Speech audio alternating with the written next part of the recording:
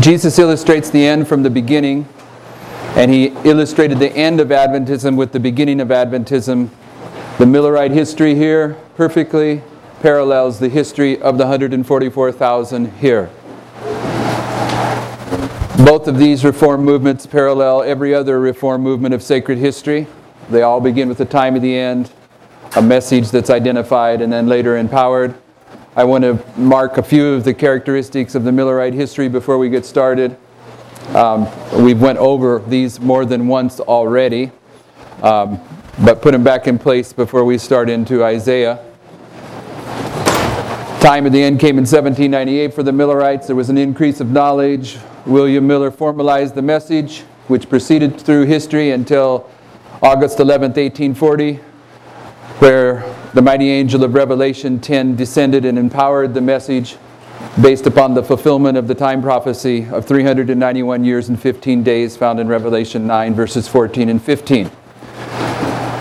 Many things happened at this point, many things that we need to understand, but two of them that seem very worth emphasizing are that the fulfillment of this prophecy is marking the restraint of Islam that was placed upon Islam, Egyptian Islam, that was attempting to take the throne of Turkey and become the preeminent Islamic force in the world. And the four great European powers interceded into that history and put a restraint upon Islam, thus bringing to a conclusion the time prophecy and thus confirming the principle of prophetic interpretation that the Millerites had been using to predict the end of the world.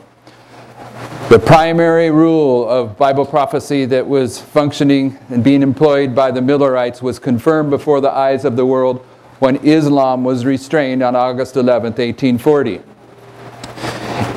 In each of these reform movements, you have a three-step reform movement. You have it's always governed as a work of the Holy Spirit, which first convicts of sin. The first angel's message, Miller's message, was a fearful warning convicting of sin. When that message is rejected, then there is a pronouncement that that message has been rejected. That's the second angel's message, Babylon is fallen. And that second angel's message reaches its conclusion with the judgment. The work of the Holy Spirit is to convict of sin, first angel's message, of righteousness during the second angel's message. In the midnight cry, righteousness was manifested, and it concluded on October 22nd when judgment arrived. Sin, righteousness, and judgment is what governs all of these reform movements. And in the history of the first waymark, the history of the first angel's message in the Millerite, the foundation was laid. The foundation is always laid in the first waymark. We know this, that in the reform movement of Noah, before Noah could do the work of building the ark, if you've ever seen anyone build a boat, they first have to build a template of the boat to build the boat within. The first thing Noah had to do was build the foundation for his work. The first thing that Elijah had to do in his reform movement is come to the people and to tell them that the work for this particular reform movement is choosing whether you're going to serve God or Baal. The foundation for Elijah's time period in Mount Carmel was in this first waymark. In the three decrees, it was in the history of the first decree that the foundation of the temple was laid. In the history of Christ, John the Baptist laid the foundational message that preceded the second message. The foundation is always laid in the first waymark, and William Miller was used by the Lord to raise up the foundations for the Millerites and for Adventism, and those foundational truths are represented on where? Which chart? Both charts, but this chart has the foundations, all right? This chart has the foundations and the pillars, okay? It's nice as a visual if you can have this chart over here a little bit further and this a little bit farther with a little bit of space here.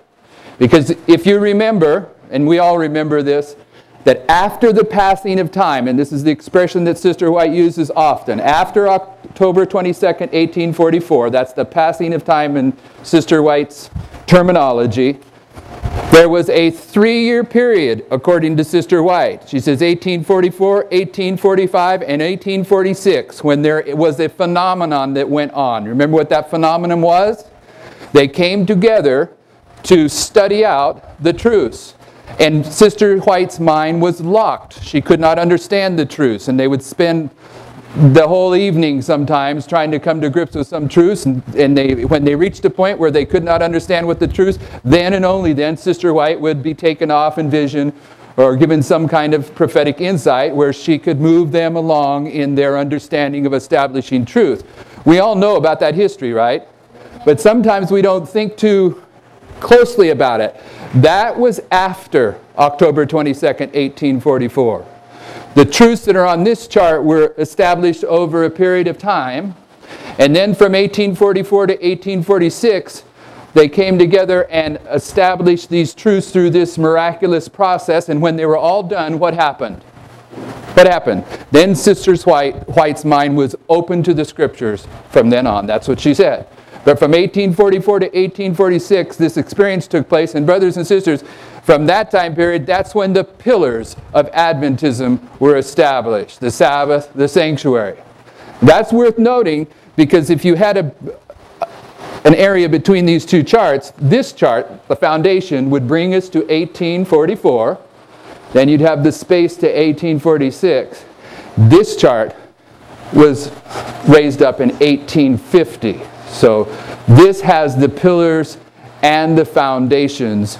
And if you've ever noticed, go to Habakkuk in Pastor Taylor's sermon where he started. You probably already noticed this.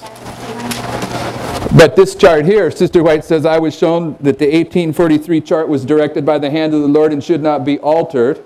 And then what does she say about the 1850 chart?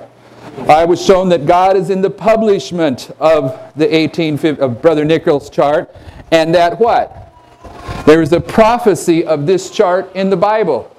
Now, brothers and sisters, all the Millerites believed that this chart, the 1843 chart, was produced based upon Habakkuk 2, and they all believed it was a waymark. All the Millerites believed the production of the 1843 chart was one of the waymarks of their history, and so much so that James White says, if you do not believe that the 1843 chart is a waymark, then you've left the original faith. Okay, so it was a waymark.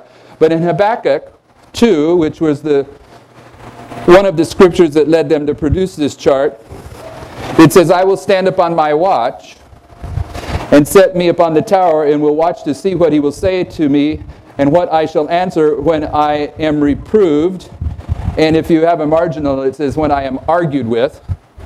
Brothers and sisters, in the Millerite history, any arguments that were brought to them, you know what they used for their argument? This chart. This is what they were arguing with. This was the answer to any arguments that were brought against them. But notice verse 2. And the Lord answered me and said, write the vision and make it plain upon table, that he may run that readeth it. Is that what it says? You're saying, yes, that's what it says. That's not what it says. You have to listen. My diction is poor. I may have kicked it, but let's go through it again. And the Lord answered me and said, write the vision and make it plain upon table, that he may run that readeth it. Is that what it says? No. Tables. Doesn't it say tables? One table, two table. That's why Sister White, they knew this was from Habakkuk 2. And Sister White says, I saw that there's a prophecy of this chart in the Bible. Where's this prophecy at? Habakkuk 2. These are the tables of Habakkuk 2. They're a waymark of Advent history. When we mentioned this before, when this chart comes into history, then the brethren put pressure on William Miller to quit saying, if my calculations are correct, the Lord will return somewhere around 1843. And they said, Brother Miller, take the if out of it. And when in Brother Miller's article where he's speaking about that, when he says the brethren were telling him to take the if out of 1843, he capitalizes the word if. He's putting emphasis on it. The brethren are saying, look, we got the chart. It's 1843. I'm in no man's land, aren't I? I'm sorry. We've got the chart, and you got to take the if out of it. Once they did that, then the Protestant churches turned on them and said, this is fanaticism. They're predicting the end of the world at a certain time. This chart is what produced the closing of the doors by the Protestants in the United States. It's the arrival of this chart. So if you don't think it's a waymark, according to James White, you leave the original faith. But if you don't think it's a waymark, you do not understand the significance of the arrival of this chart in Millerite history. And Millerite history is going to be repeated to what? The very letter. So if these charts ever at the end of the world become a waymark of present truth, you know where you're at, don't you? You're at the edge of the closing of the door. Now, we were selling a book here this week and everything's packed up, and I hope everyone took advantage of what we had, but one of the books was called The Foundations of Seventh-day Adventist Message and Mission by Gerhard Damsteed, and it covers the Millerite history. And he says many things in that book that are worth understanding. One of them is that the foundational approach to prophecy of the Millerites is that the prophecies of Daniel and Revelation are structured upon the understanding that there are two desolating powers. The foundation, William Miller was used to assemble the foundations of Adventism, and William Miller's foundational approach that allowed him to raise up the foundation was that Daniel and Revelation is talking about two desolating powers, paganism and papalism. Okay? But what's the first time prophecy William Miller discovered? The 2520. The very first time prophecy understands the 2520, and according to Miller, it was that prophecy that led him to the 2300-year day prophecy. And what's the 2520 time prophecy about? It's about these desolating powers. It's about several things, but one of the things it's about is these desolating powers, is it not? And these desolating powers are what? Paganism and papalism. Primarily in paganism, it's pagan Rome. I mean, there was desolation before pagan Rome, but what I want you to see, William Miller first discovered the 2520, and one of the primary things that he came to understand from the 2520 was the role of Rome. Did you listen to Brother Taylor's presentation this morning? You may not know it, but in Daniel 11:14, where it says, "The robbers of thy people, they shall exalt themselves, but they shall fall," there is not very many theological arguments that William Miller records that he had to battle in his day and age. But one of the fights that William Miller had to argue about was Daniel 11:14. William Miller says, obviously, he gives all the right reasons. The robbers of thy people in verse 14 is Rome, but he had to argue with all the Protestants because they were saying it was Antiochus Epiphanes. So we don't understand it here at the end of the world, but one of the battles in establishing these truths was verse 14 of Daniel 11, who is the robbers of thy people? It was Rome. Rome was a building block of the foundation of Adventism. So when William Miller says the first time prophecy I discovered was the 2520, it was. That's where they started. That's where the Lord started them, was with Rome. Okay? Now, let's go to our notes, perhaps. Okay. You're still in Habakkuk. You don't have to go there, but if you noticed in verse 1, he says, "I will stand upon my watch."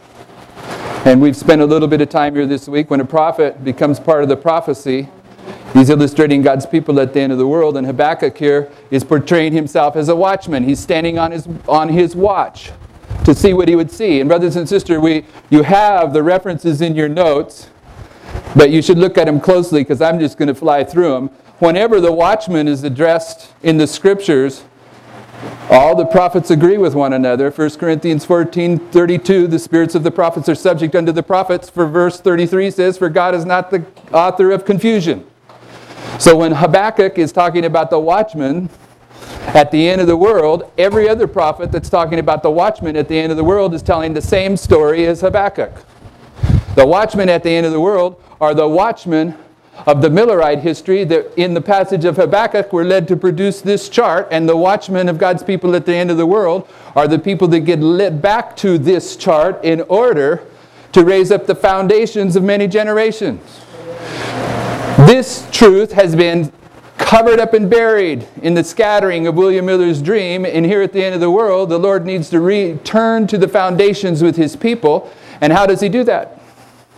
He opens to them their understanding of the 2520, which no one knew about, and the daily, and the trumpets, and they go back, they begin to investigate the truth on these charts, and in so doing, at the same time, they're understanding that in these reform lines, it's in this part of the reform that the foundations are always raised up, and here at the end of the world, you'll notice I have foundations, because what does Isaiah 58:12? They that be of thee shall raise up the foundation of many generations, or foundations of many generations?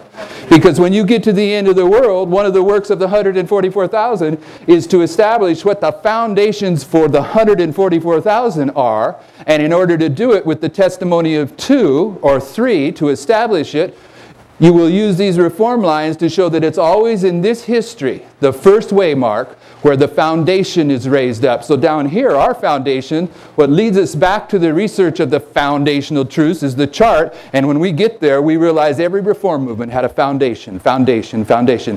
The foundations of many generations. This chart leads us back there. But when this chart arrives, you're on the verge of the door closing. Problem is for us, is the door closed here in the Millerite history on those people outside Adventism, and then down here on October 22nd, 1844, the door closed on the Millerites, but it's different for us, is it not? For us, judgment begins out of God. So here, this chart is going to produce the closing of the door on God's people. Down here, when Michael stands up, probation closes for the whole world. But before that, probation closes on Adventism at the Sunday law. And just before the Sunday law, you will see the 1843 and the 1850 chart return into Advent history, and it'll be a warning to those that will see. For the Watchmen, can't separate the story of the chart from the Watchmen. It will be a warning based on Millerite history that probation is about to close on Adventism. But only for those that will see. So, we went through yesterday the names, I'm on page 311, the names of the 12 sons of Ishmael, and we demonstrated that their names represent the testimony of Islam in Bible prophecy. And in your notes we go through that one more time quickly there. I'm on page 311. Now I'm turning to Isaiah 21. This is where we're going to spend our time.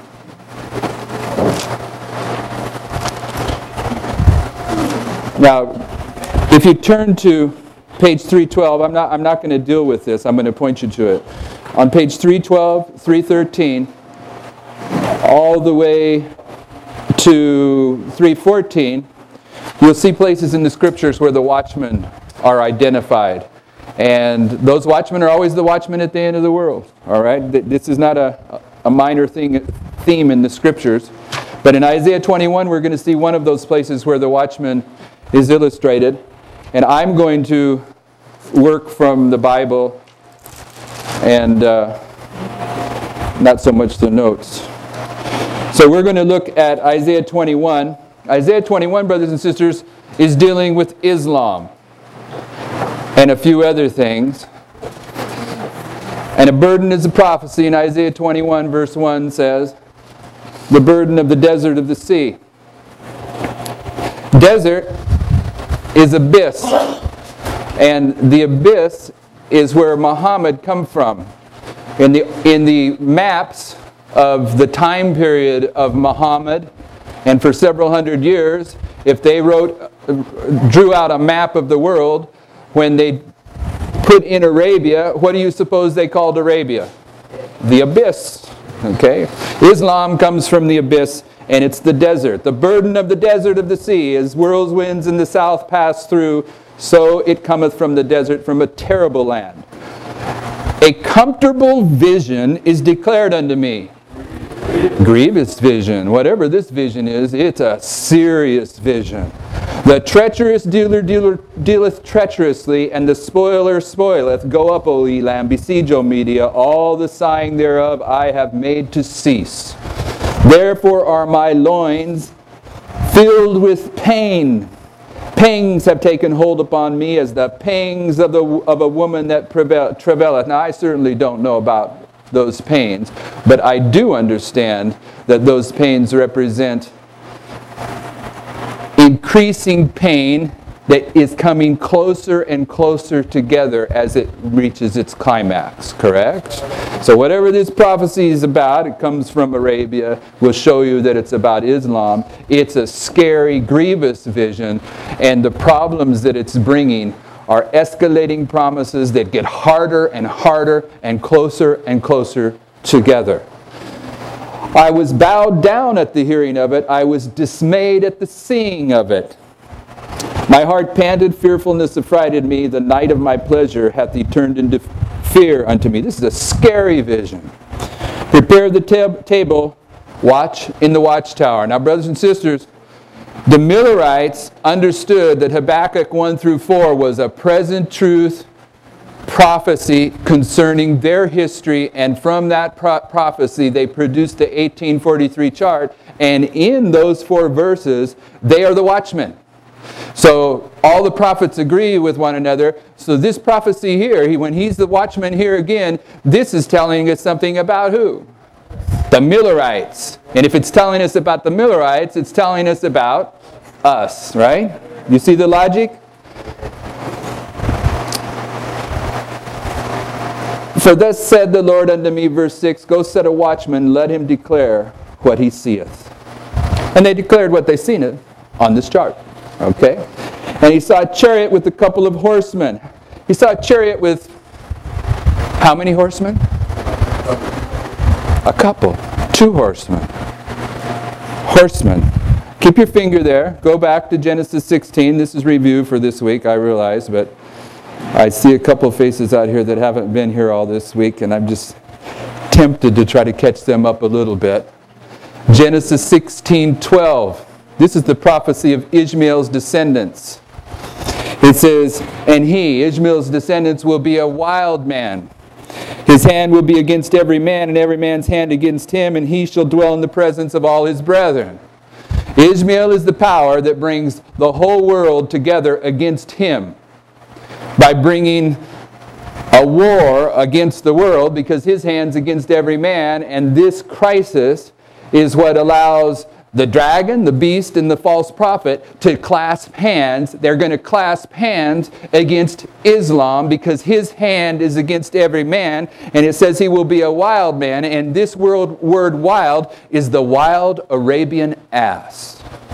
The very first prophetic symbol of Ishmael and his descendants is the horse. So when we go back to Isaiah 21, in verse 7, he says, and I saw a chariot with a couple of horsemen, a chariot of asses.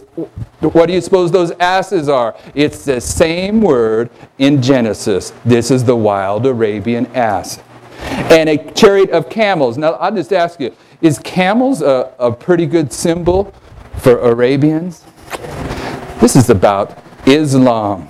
I saw a chariot of asses and a chariot of camels, and he hearkened diligently with much heed, and he cried, a lion, my Lord. Now, brothers and sisters, if you have a marginal reference, he didn't cry, a lion, my Lord.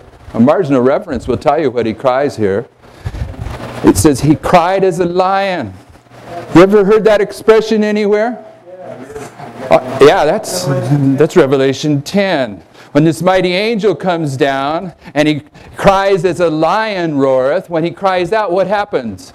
7 thunders utter their voices, and Sister White tells us plainly that the 7 thunders represents the truth that the Millerite history is repeated to the very letter. So right here in Isaiah 21, this expression is teaching us, if we will see and if we will hear, that this is dealing with Millerite history, but it's also emphasizing the truth that Millerite history is repeated in the history of the 144,000. Verse 8, and he cried, a lion, my Lord, I stand continually upon the watchtower in the daytime, and I'm set in my ward whole nights.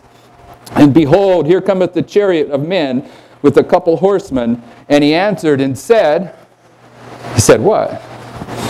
Babylon is fallen, and all the graven images of her gods he hath broken unto the ground. Now let me show you something, if you would, brothers and sisters. Go back to chapter 20. Isaiah 20. In Isaiah 20 it says, in the year that Tartan came into verse 1, Ashdod, when Sargon the king of Assyria sent him and fought against Ashdod and took it, at the same time spake the Lord by Isaiah the son of Amos, saying, go, loose the sackcloth from off thy loins, and put off thy shoes from thy foot. And he said so, and he did so, walking naked and barefoot. And the Lord said, like as my servant Isaiah hath walked naked and barefoot 3 years for a sign and a wonder upon Egypt and upon Ethiopia, so shall the king of Assyria lead away the Egyptian prisoners and the Ethiopian captives, young and old, naked and barefoot, even with their buttocks uncovered, to the shame of Egypt. And they shall be afraid and ashamed of the Ethiopians their expectation, and Egypt their glory. And the inhabitants of the isles shall say in that day, behold, such is our expectation, whither we flee for help, to be delivered from the king of Assyria, and how shall we escape? What's this about? This is about the king of Assyria conquering the world, is it not? And in prophecy, who's the king of Assyria? It's the king of the north. And in prophecy, who's the king of the north? It's Rome. And I want you to see something, brothers and sisters. The Watchmen. This is about the Watchmen. It says so in the passage, Isaiah 21, it's talking about the Watchmen. And we know for certain that the Watchmen in Habakkuk 2 are the Watchmen of the Millerite history. And all the prophets agree with one another. So we just take all the expressions about the Watchmen and bring them together to get the complete picture. This watchman here in Isaiah has to be the same watchman as in Habakkuk. Amen? Amen. So what this is telling us is the watchman here in Isaiah, the first thing that they see is the king of Assyria. The king of Babylon is Rome. And the first thing that the Millerites saw was Rome. And then in Isaiah 21, the next prophetic waymark that they emphasized was Islam. The two chariots. You don't think they emphasized Islam? The two chariots? 1, 2. And after 1840 came the second angel's message. And what's the second angel's message? Babylon is fallen.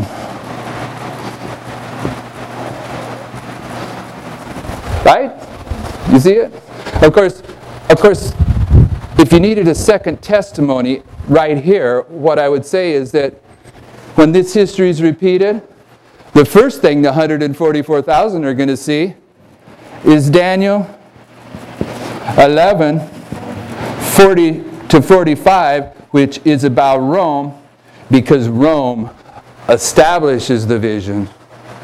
The next thing they're going to see is Islam on September 11th.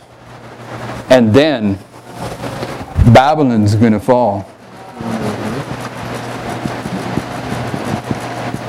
Now you think maybe that's just a coincidence? Let's keep reading. Back to Isaiah 21, verse 9. And behold, here cometh the chariot of men with a couple horsemen. And he answered and said, Babylon is fallen, and all the graven images of her gods he hath broken unto the ground. O my threshing, and corn of my floor, that which I've heard of the Lord of hosts, the God of Israel, have I declared unto you. The watchman has declared this. Did the watchman declare these truths in the Millerite history? Did they declare Rome, then Islam, then Babylon is fallen? They declared it. Has it been declared here at the end of the world? King of the north, Islam, and we're on the verge of the fall of Babylon. History's repeating. Next verse. Now, as we go through these verses, these tribes that are going to be mentioned just happen to be descendants of none other than Ishmael. Verse 11, the burden. Verse 11 of Isaiah 21. The burden of Duma, descendant of Ishmael. He called to me out of Seir. Watchmen, what of the night? Watchmen, what of the night? It's a little bit outside the scope of this presentation, but brothers and sisters, I guarantee if you test this, if you test you may think this guy's really whacked out to make this claim. But if you test it, you're going to realize it's valid. Anytime you see a phrase or a thought repeated in the scriptures, it's marking the second or the fourth angel's message. Anytime. When he says, watchmen, what of the night? Watchmen, what of the night? This is a prophetic symbol saying this is dealing with the second or the fourth angel's message. Now, I know some of you are thinking, what does he mean? It's always that way. And you may not have realized how many times expressions are repeated in the scriptures twice in different ways, and they are always pointing to the second and fourth angel's message. Verily, verily, I say this unto you. It's true. Check it out. Test it. We haven't got time to show it to you. But the fact that it's repeated here, watchmen, what of the night? Watchmen, what of the night? This is another argument that this is the second angel, fourth angel time period. It's the third angel's message of Advent history. Verse 12. The watchman said, the morning cometh, and also the night. If you inquire ye, return, come. What does it mean that the morning cometh and also the night? Go to John 9:4. Keep your finger there in Isaiah. John 9:4.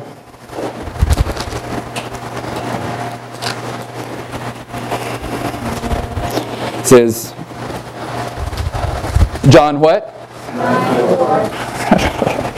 I must work the works of him that sent me while it is day. The night cometh when no man can work. Sister White, when she comments on this, says it's identifying the close of probation. There's a night coming when no man can work because probation closes. So when you go back to Isaiah, and it says in verse 12, Isaiah 21 verse 12, the watchman said, the morning cometh and also the night. If you will inquire, you return, come. The watchman is saying, what this is saying, is that the watchman of the Millerite history and the watchman at the end of the world, that the messages that they are giving are going to be prefaced under the argument that probation's about to close. Were the Millerites telling the world that probation was about to close? Are we identifying the events connected with the close of probation? Because, I mean, all the components of our message and their message is here in these verses in order. In order. Verse 13. The burden upon Arabia, once again, Islam, symbol of Islam. In the forest of Arabia shall ye lodge, O ye traveling company of Dedanim. The inhabitants of the land of Tema, descendant Ishmael, brought water to him that was thirsty. They prevented with their bread him that fled. For they fled from the swords, from the drawn sword, and from the bent bow, and from the grievousness of war. Is war one of the symbols of Islam? Absolutely. In the Millerite history, in Luke 21:25, one of the signs is the distress of nations. What did the pioneers understand the distress of nations was in their history? It was Islam. The distress of nations was brought to a conclusion on August 11th, 1840, when the Europeans brought that distress to a conclusion at that point by putting a restraint on Islam. Prior to that, leading up to that, there was a distress in Europe because Egypt was once again trying to reestablish an Islamic dynasty and carry on the jihad that had been going on for 390 years, and the Europeans decided they had enough, so they shut it down. Islam is about war. Verse 16, for thus saith the Lord, for thus hath the Lord said unto me, within a year, according to the years of a hireling, all the glory of Kedar shall fail, and the residue of the number of archers, the mighty men of the children of Kedar shall be diminished, for the Lord God of Israel has spoken it. Now, the archers here, this is Islam. There's something about Islam. They're not going to be stopped, just they're going to be diminished. But they're going to be diminished at a specific time. If I hire you to work for me for a year, and you're my employee, I may very well be hiring you, and I probably won't remember exactly when the year's up, But because you know you've been hired for 365 days, whether I remember it as your employer or not, you as the hireling, you're going to know when the 365 days are up. At the year of a hireling, a specific, precise time is associated with Islam, and also the diminishing of Islam's power is identified. And sure enough, in 391 years and 15 days, Islam is restrained. Their power is diminished. They're restrained. In fact, they don't come back in history until here at the end of the world. And as soon as they do, what happens? They're restrained again, because that's the sign they provide for us. And I say the word sign purposely. Verse 1, Isaiah 22. The burden of the valley of vision. How many of you heard Pastor Jamal's sermon this morning? You know, there's two visions that run through the Bible. Chalzone vision and the Mare vision. And everyone that makes it to be among the 144,000 will have to experience the Mare vision. You have to settle into the truth spiritually. That's the Mare vision. But you have to settle into the truth intellectually. That's the Chalzone vision. You have to have both of them. And those themes run through Bible prophecy. And the glory of God, that's the Mare vision. And here, this is the prophecy of the valley of vision. This is the prophecy of Adventism. Adventism is the one that is confronted with what they're going to do with the vision, both the Chalzone and the Mare. It says, the burden of the valley of vision, what aileth thee now that thou art wholly gone up on the housetops? Who wrote this? The Holy Spirit wrote it, but what Bible author wrote this? What does it mean in Isaiah's history that everyone's went up on the housetops? To worship the sun and the moon and the stars. False worship. Okay, false worship. Continue on. Thou that art full of stirs, a tumultuous city, a joyous city. This is a happy city. It's busy, bustling, joyous city. Like to celebrate here at the end of the world? Thy slain men are not slain with the sword, nor dead in battle. All thy rulers are fled together. They are bound by the archers. All that are found in thee are bound together, which have fled from afar. Therefore said I, look away from me, I will weep bitterly. Labor not to comfort me, because of the spoiling of the daughter of my people. What's a daughter or son in Bible prophecy? It's the remnant. My daughter is here, but her daughter is here too, and her daughter is the daughter of my people. It's the remnant. The son would be the same. Isaiah is talking about the spoiling of the daughter of his people, the spoiling of Israel. This is the subject of the valley of vision. Only the daughter of his people is you and I here at the end of the world. For it is a day of trouble, and of treading down, and of perplexity by the Lord of hosts in the valley of vision, breaking down the walls. What's the walls? What's the walls? The law of God. The wall, Sister White tells us, represents the law of God that in Jerusalem at the end of the world is being broken down, right? And of crying to the mountains. What are the mountains? Make it easy. What's the glorious holy mountain? We studied that a lot. That's God's church. So what is the mountains in plural? It's the other churches, is it not?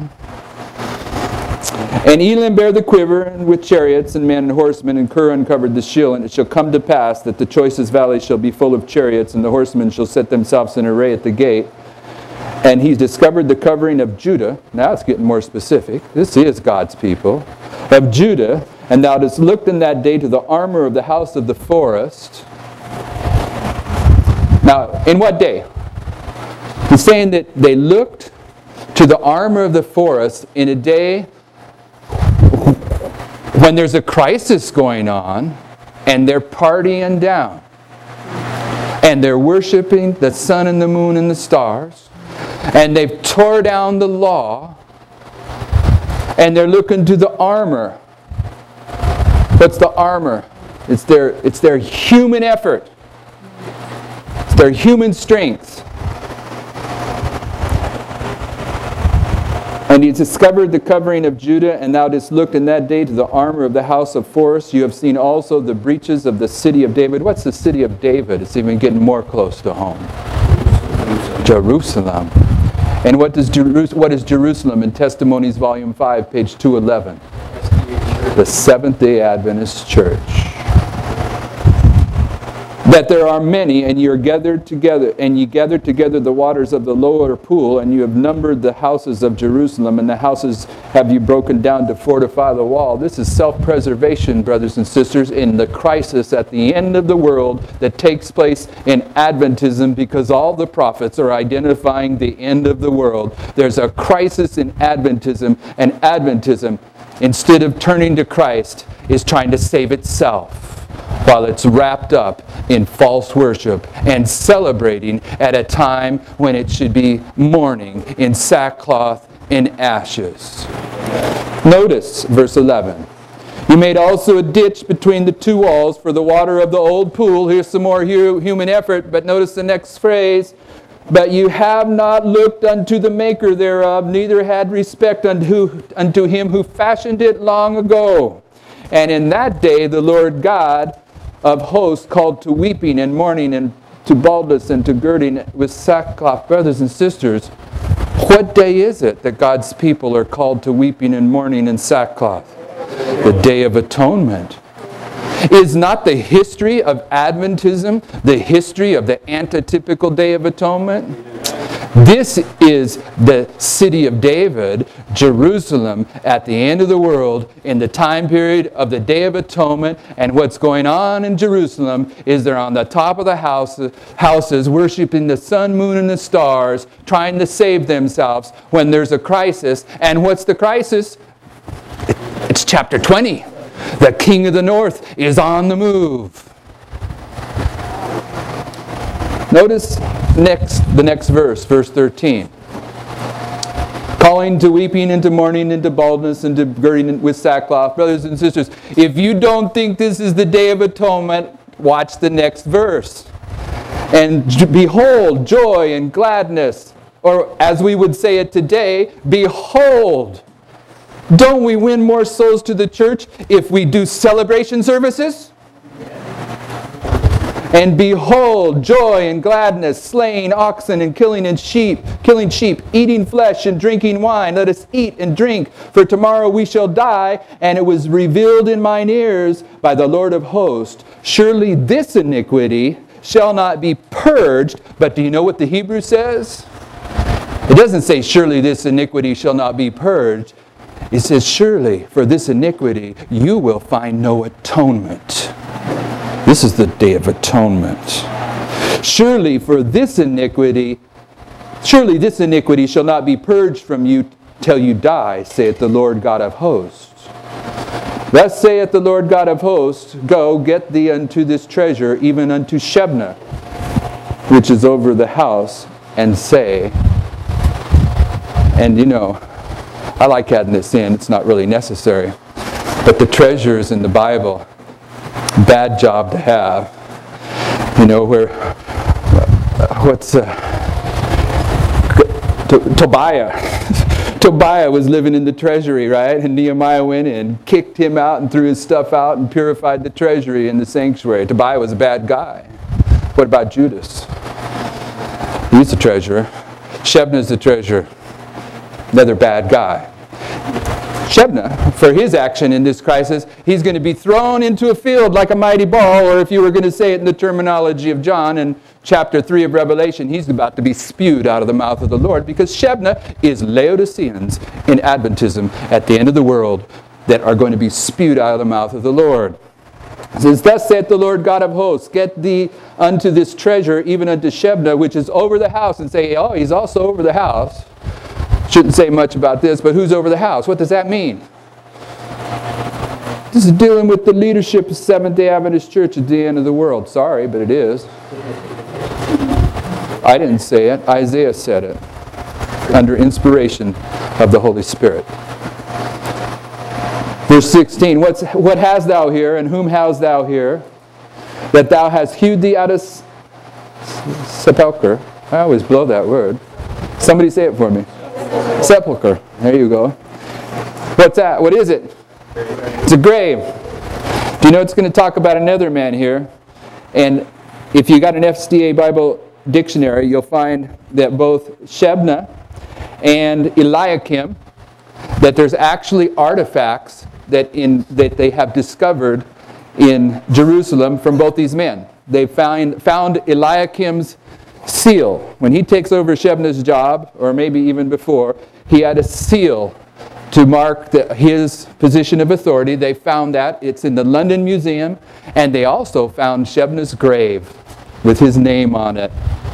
And here's Shebna representing Laodiceans that are about to be spewed out of the mouth of the Lord. And what's he doing? He's making himself a fancy grave. Okay? When he should be doing something other than glorifying his death. What hast thou here? Verse 16, and whom hast thou here? And thou hast hewed thee out a grave, as he that heweth him out a grave on high, and that graveth a habitation for himself in a rock. Behold, the Lord will carry thee away with a mighty captivity, and will surely cover thee.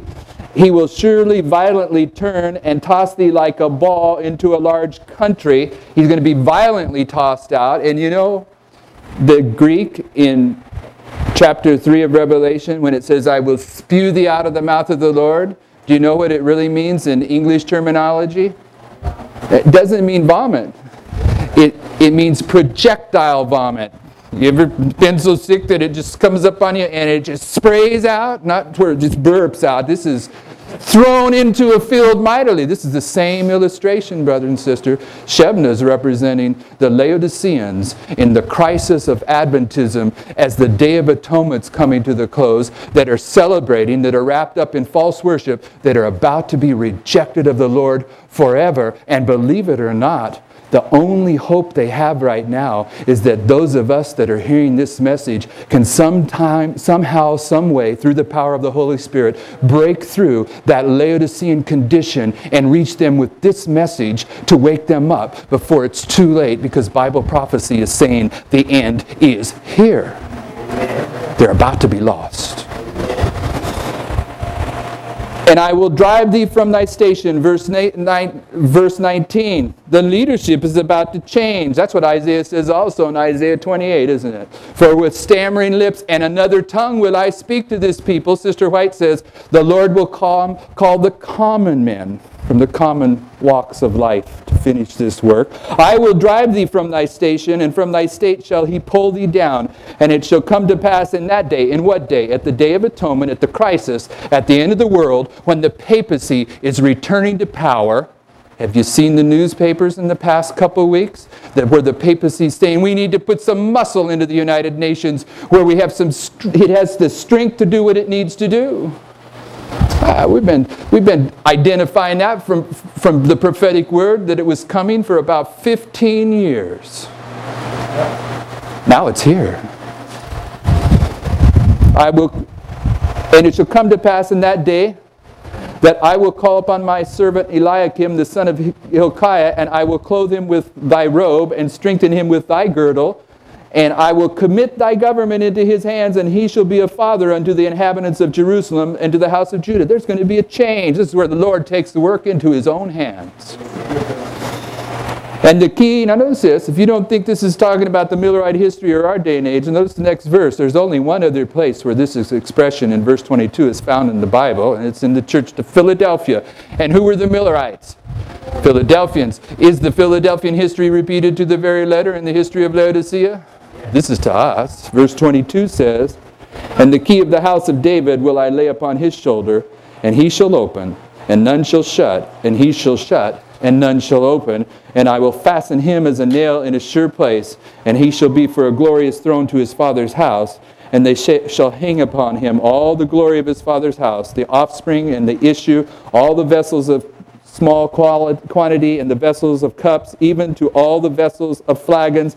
In that day, said the Lord of hosts, saith the Lord of hosts, shall the nail that is fastened in the sure place be removed, and be cut down, and fall, and the burden that was upon it shall be cut off, for the Lord has spoken it. Just a couple minutes to try to pull this together now. Isaiah 20, 21, and 22 speaking about the end of the world, because all the prophets were speaking about the end of the world. Isaiah 20, and these three chapters are talking about the Watchmen of Adventism and the Watchmen of the Millerite history. I know that we went through these three chapters very quickly. I'm sorry, but the evidence about the Millerite history tells us that the first thing that William Miller was led to be confronted with was the role of Rome in Bible prophecy, the 2520. And it's documented by the historians of Adventism that the foundational understanding of the Millerites is that there's two desolating powers, paganism and papalism. And if you want to just summarize that down, it's Rome. That's Isaiah 20.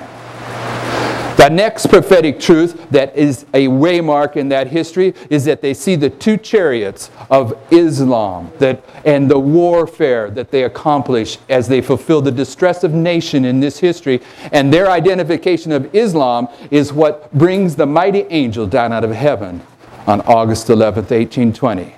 Paralleling when the dove came down in the identical history in the days of Christ. Paralleling when Michael came down in the three decrees. Paralleling when the Lord came down with the test of circumcision with the story of Moses. And prefiguring when the mighty angel came down when Islam was restrained in our day and age on September 11th, 2001. After this, when the foundations are being raised, the production of this chart contributes to the closing of the doors by the Protestant churches in June of 1842. And this message arrives. Babylon is fallen, is fallen. That's Isaiah 21. Isaiah 22, brothers and sisters, it's talking about two classes of worship. Eliakim and Shebna. And Shebna is spewed out of the mouth of the Lord. Eliakim is the one that moves into the most holy place with Christ here. Two classes of worshipers, Isaiah 22. These two classes of worshipers are produced in a crisis. When were the two classes of worshipers produced in the Millerite history? Right down here, in these 2 months, roughly 2 months, from August 12th to 17th, 1844 to October 22nd, 1844, the midnight cry took place. When does the midnight cry take place in the parable of the 10 virgins? At the crisis at midnight.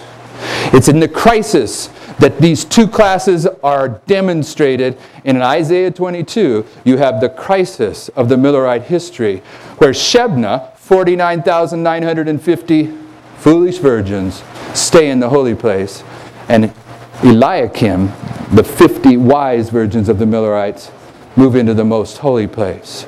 This history is repeated to the very letter. Therefore, when this reform movement begins, the first prophetic truth that's going to confront God's people is the collapse of the Soviet Union in 1929, identifying that the return, 1929 was the Lateran Treaty, 1989, when verse 40 of Daniel 11 was fulfilled, and the king of the north, the papacy, began its march to return to take control of planet Earth. But in between 1989 and verse 41, the Sunday law in the United States, just as was the case in the Millerite history, Seventh-day Adventists, they see these two chariots. What are the two chariots that we see? Islam. But what's the two Islams that we see? It's a prophecy school. We can have some test questions in our... I'm out of time. We see the third woe, right? But the only way, brothers and sisters, the only way we see the third woe, there's only one way, is we have to see the first and second, because the first and second are going to identify what the third is. We see the same two chariots the Millerites did, and this is what allows us to see the third woe right here. And in this time period, the Watchmen are led back to the chart. And the shaking of Adventism begins, because this is the return to the foundations. And when Jeremiah talks about going back to the old past, what did they say? We will not walk therein. This is where the shaking begins, and it leads to the Sunday law and the pronouncement that Babylon is fallen. And it leads to the protection of two classes of worshipers. One class is spewed out of the mouth of the Lord, Shebna. and the other moves into the most holy place with Christ, Eliakim. Brothers and sisters, do not understand the role of Islam in Bible prophecy. It's life or death. It's life or death. Shall we pray?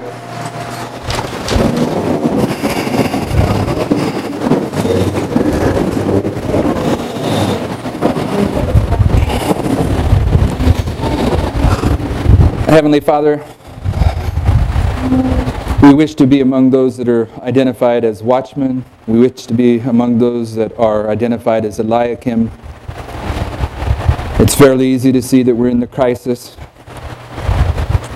that your people are celebrating and not understanding that the King of the North is about to ransack Jerusalem. Awaken us, awaken your people to this crisis.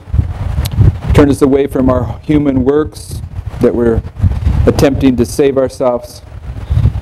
And let us come to the foot of the cross that we might receive the only strength, the only empowerment that will help us, that will prepare us to stand and to walk through the crisis that's about to confront the world. We thank you once again for being with us throughout this week.